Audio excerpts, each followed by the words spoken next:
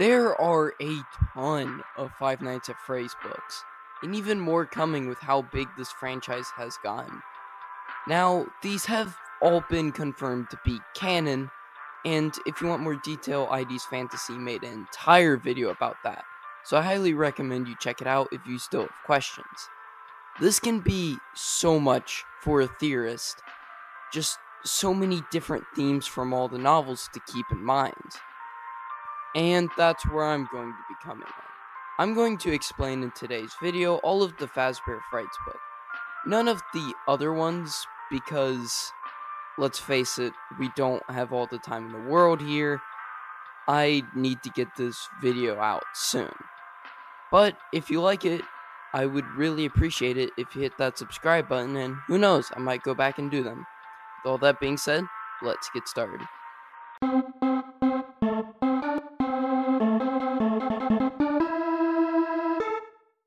I forgot to mention this, but I'm only doing the main story from each of these books, not the other two, because they come in packs of 3. The first story for today's video is Into the Pit, which actually recently got its own game. The main character of this story is Oswald. He gets mad at his dad for always dropping him off at a creepy pizzeria all day while he goes to work, and decides to hide in a ball pit. The ball pit seemingly sends him back in time to when the MCI incident happened, and he gets chased by William Afton. Oswald escapes out of the ball pit back into present day, leaving William Afton behind. His father is mad at him for hiding, and then William Afton jumps out and drags his father into the ball pit. Oswald reaches out and grabs him back out the ball pit, but he seems to have taken on the Yellow Rabbit's form. Oswald goes back into the pit and saves his father, and together they both leave. But of course, William Afton isn't going to let it slide that easy, and climbs out of the ball pit with them, only to get caught on the ball pit's little hangy net things, and hangs himself, just like Tarzan. Wonderful. Fazbear Frights number 2. Fetch. A child breaks into Freddy's with a few of his friends, and when they raid the prize counter, they find this animatronic dog and decide, hey, why don't we just take this home? What horrible things could happen to us? Then he realizes that the dog can fetch whatever he asks of him, whether it was intentional or not, and is looking through his search history and everything else on his phone. The dog then proceeds to go rip off his owner's uncle's thumb and put it on the front porch for him. Beautiful. And then, oh yeah, he kills his girlfriend, and that's the end of the story. Fazbear Frights number 3, 1:35 a.m. Fun fact about this, in case you didn't know, the main antagonist of this book is Ella, and she actually appeared in the movie kind of as an Easter egg, and is a major plot point in the Silver Eyes trilogy. Just thought I'd mention that. Back onto the main story, Delia is kind of going through it. She's been hitting hard times, and her sleep schedule's not very great. So what does she do? She buys a random creepy doll at a yard sale, as one does. The doll doesn't wake her up on time, and she ends up throwing it out.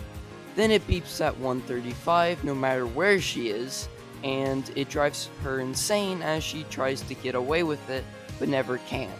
Eventually, she ends up just accidentally killing herself from trying to get away from the doll.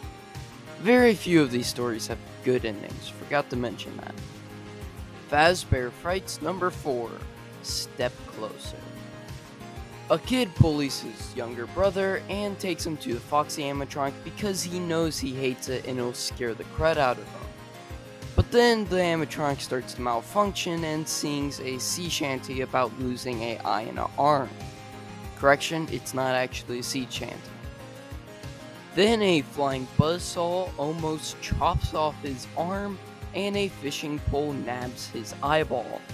Lots of other stuff is just so close to hurting him, including a dart, that he understands it must be a curse at this point. As he runs over to face Foxy and break the curse once and for all and finally be free, he isn't paying attention where he's going and he gets hit by a bus. And then the doctor saw off his arm and take his eyeball to donate it. Good charity. Fazbear Fright's number 5, Bunny Call, which is actually based off of a real-life experience Scott Cawthon had. A father is forced to go on vacation with his family, and after super long and stressful work hours, all he wants to do is just sit back and relax. Who can blame him? His kids are all young and energetic and really want him to do everything with them. So he can't rest at all and he gets super annoyed. Then he hears about something called the bunny the bunny call that the workers do, where somebody dresses up as a bunny, goes to your cabin, and makes a ton of noise, scaring everybody in your cabin. Sort of revenge for fathers. But that night, his heart is filled with guilt and regret because he knows his family will hate him for the mean act he did of hiring a bunny to scare the crud out of his kids. So he regrets it and tries to call it off, but the bunny doesn't listen and tries to just forcefully break into the cabin anyway, and he has to defend until 6 a.m. After the rabbit was gone, they lived happily ever after. Fazbear Fright's number 6, Blackbird. Two dudes are together, and the first dude reveals that as a child, he used to bully another kid. Now, he takes this as something normal, no biggie, but the other child was a victim of abuse in elementary school and is enraged by this. Then his friend just gets hit by a train, or something like that.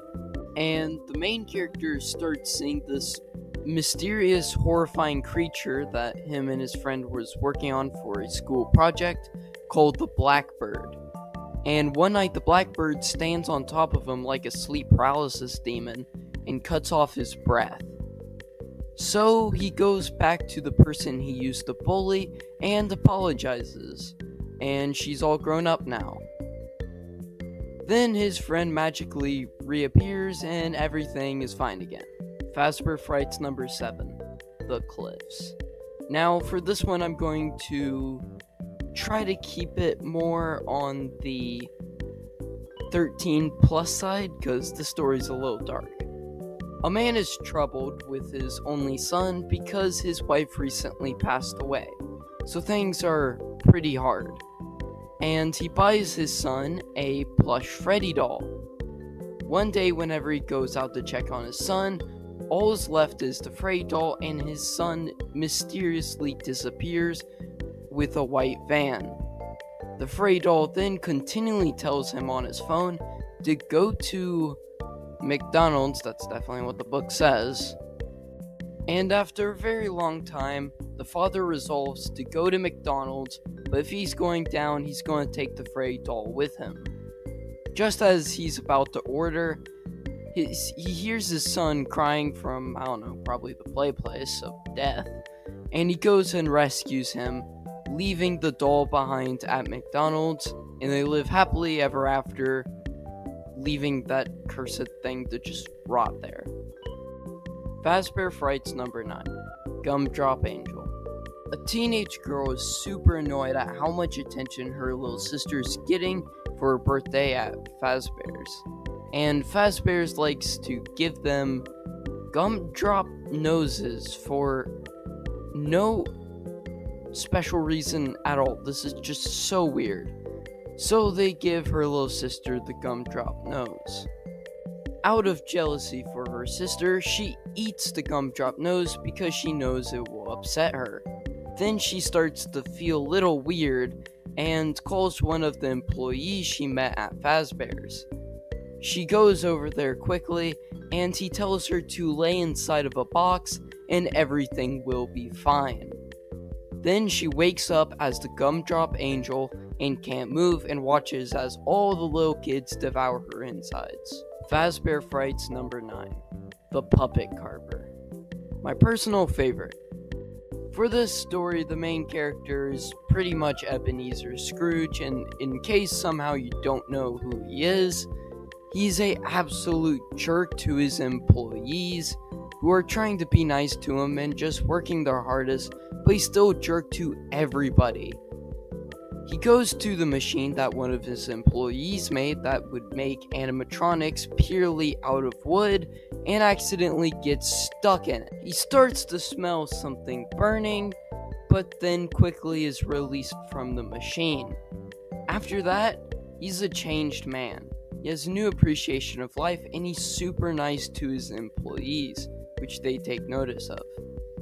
Then he gets attacked by a pile of rotten flesh the night before, which is just so weird. And then it gets revealed that he's actually one of the puppets that the puppet machine made, and that's why he's so nice. And the real Ebenezer Scrooge is a dead corpse stuck inside. Fazbear Fright's number 10. Friendly Face, or the specific story Sea Bunnies, which I'm actually going to let Dalko explain for you. I go into my bedroom and I look inside my fish tank. Oh no, what has happened? My sea monkeys have turned into rabbit heads, and they're blue, and they smell, and they're looking at me very evilly. I'm going to go to the bathroom and tip them in the toilet. Oh no, I'm thirsty. I take a drink, and now they're inside my belly, and now I'm dead. Fazbear Fright's number 11. Prankster.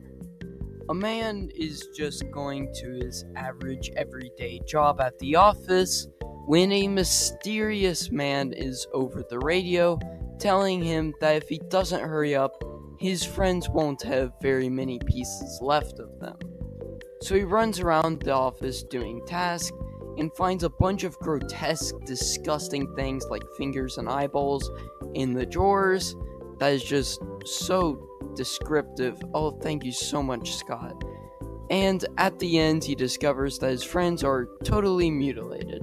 Fazbear Fright's number 12. Felix the Shark. A man is convinced that the Freddy Fazbears he went to had a animatronic shark that you could swim with. So he decides to prove his friends wrong on a cross-country road trip to figure out where it is, and all of the locals are completely unhelpful and seem very troubled that he would go looking after such a creepy shark. He finally finds Felix and swims around with him, and then he discovers that the air tank, well, it doesn't exactly work, and he's stuck with the shark. And, he's dead.